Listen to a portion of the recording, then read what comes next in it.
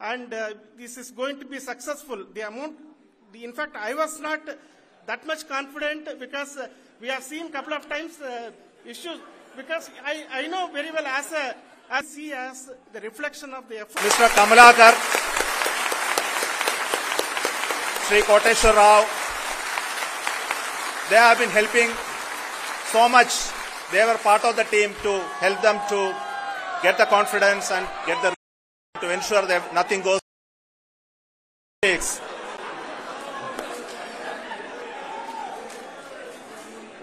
And of course, this is not the work of us alone. This is a work of a generation of ISRO leadership and ISRO scientists.